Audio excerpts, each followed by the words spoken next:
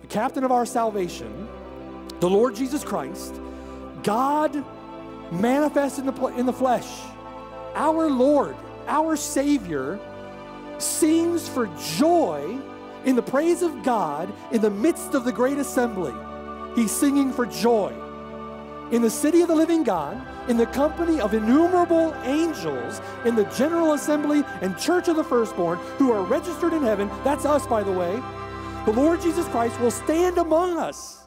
He'll stand in our midst, the midst of those who he's not ashamed to call his brothers, and he will sing with joy to God our Father over us.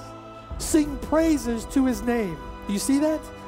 It was for the joy that was set before him that Jesus Christ endured the cross, despising the shame. What was that joy? The joy of bringing many sons to glory, those whom he's not ashamed to call his brothers, those for whom he died.